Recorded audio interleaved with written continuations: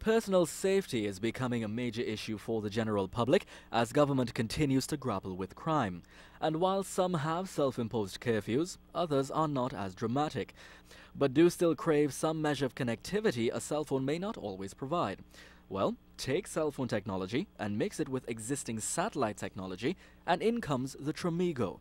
It's a personal safety tracking device that reports your exact location anywhere in the world when enabled. But how does the technology work? Managing Director of Innovative Technical Services Ltd, Jason Gordon, explains. It works on the basis of GPS tracking using navigational satellites that are circumventing the world. It has also a SIM card, so that through SMS, text messages, users will be able to communicate with this device and to be able to track their vehicles, loved ones, or any personal assets using this device. It can be used with a cell phone or with a computer. Mr. Gordon further explains that because the device uses SMS messages, bad signals for voice calls do not matter, which makes it perfect for use in areas with poor reception.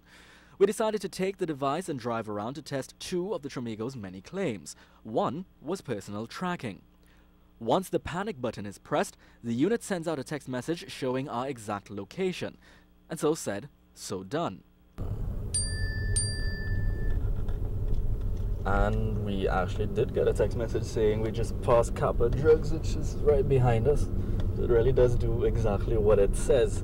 I wonder if your wife gets a hold of this, what she'll do.